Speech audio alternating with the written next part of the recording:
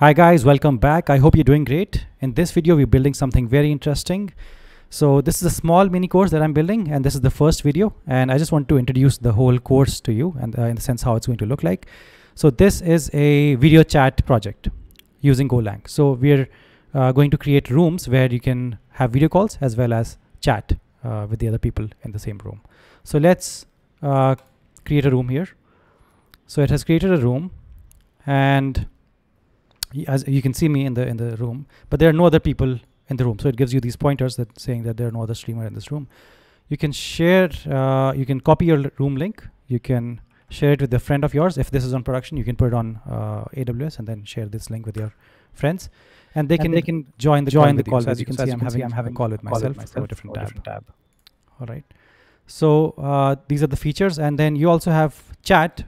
So different people in the same room can have chat going on, and there can be multiple people in the sense I've not tested the limit of this, but safely you can have like 20 to 30 people in the same room. I've tested with just 6 or 7 people, but you can take it to the next level. You can take it with 20, 30 or 40 people also. You let me know what happens when you use this project. So you can leave the room and you can be back at the welcome screen, which is very, very simple. All right. So you must have noticed that I've kept this front end very, very simple. And that's because we're going to focus on GOLANG because there's a lot to cover.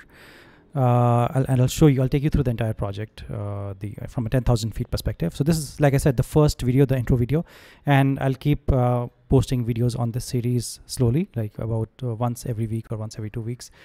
So basically we're going to be using Docker Compose. So like I said, things are going to get a little complicated in this project because we have to work with video calling and GOLANG, right? So we'll use Docker Compose to create different containers, Docker containers. So we'll have our Docker files and our Docker Compose files separately. And then we're going to be using GOLANG at the center of everything, which is our main server, and JavaScript for the front end. Now I won't be using a framework like React here. I'm just using plain simple JavaScript so that we can keep things as simple as possible, bare bones structure. We'll have websockets and webRTC, 2 different things. So WebSocket is for the chat functionality that I just showed you. WebRTC is for the video calling functionality. So these 2 different technologies along with GOLANG. Okay. And then this is your project structure from a 10,000 feet perspective, just to plan out what we're going to do. But when we actually start building, we may make some changes because I'll be building everything from scratch with you. So I might take different decisions this time when building it from scratch. So we'll have a main.go file, we'll have a server.go file, and server.go file basically will have our routes, and then we'll have our route handlers. These are the different, we'll have a separate file for every single route handler. So chat for handling chat, for handling the room in which the multiple people can join in, and then for streaming, and then for the main welcome screen, we'll have a separate handler for that as well. Then you have your client and hub for your chat, and your peers, basically multiple people can join, right? So for your room, you'll have different peers, so multiple people can join and have a call between themselves. Then you have your, at the same level as main.go file, which is the main file, you have your Docker Compose file and your Docker file.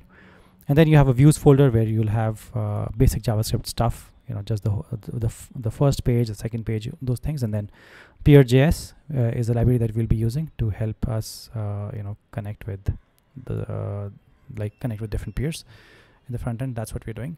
So this is basically the entire project structure. Now you can stay subscribed to this channel so that you come to know when the next video comes out. And I hope you find this project interesting. So it took me a long time to build, but then to record all the videos and build it from scratch again will take a very long time. So so that's why I'll take my time in shooting it and updating this course on YouTube. So thanks a lot for watching, and see you in the next episode.